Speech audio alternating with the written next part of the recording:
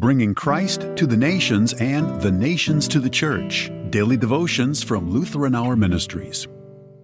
Monday, September 2nd, 2024. Keeping Faith. This daily devotion was written by Dr. Carol Geisler. The text comes from Psalm 146. Blessed is he whose help is the God of Jacob, whose hope is in the Lord his God, who made heaven and earth, the sea, and all that is in them, who keeps faith forever.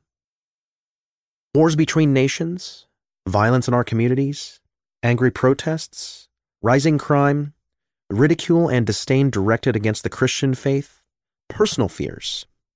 Each of us can add to the list of the fearful things we see and experience. We know by faith that God is in control, but still, doubt can creep into our hearts. Is God really in charge? The psalmist boldly answers that our hope is in God, who made heaven and earth, the sea, and all that is in them, who keeps faith forever.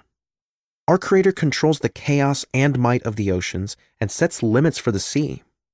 Thus far shall you come, and no farther, and here shall your proud waves be stayed. Wild creatures are fed by God's hand. He sends rain to water the earth, sustaining pasture for livestock and crops for people.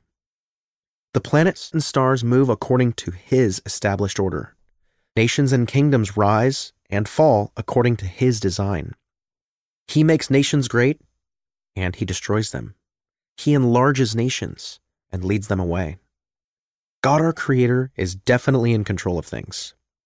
Jesus' first disciples very likely believed that the world in which they lived was out of control.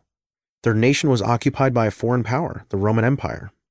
The people were heavily taxed and endured oppressive laws and violent riots. The disciples believed that Jesus of Nazareth was the Son of God and the Messiah. They may have hoped that He would overthrow Rome. Then Jesus was betrayed by one of His own disciples and condemned to death. Roman soldiers nailed the Messiah to a cross.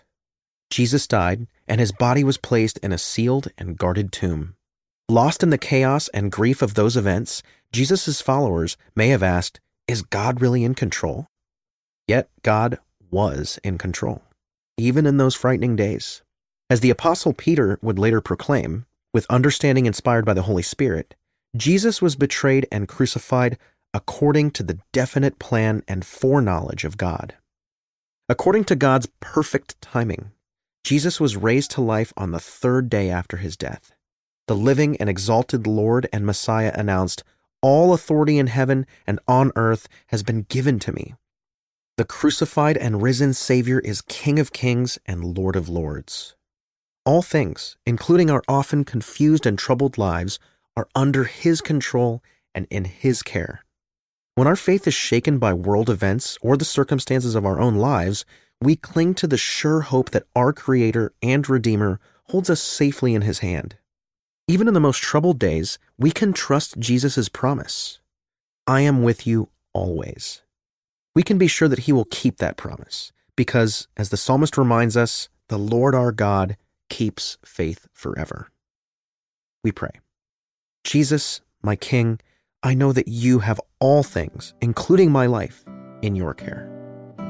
Amen.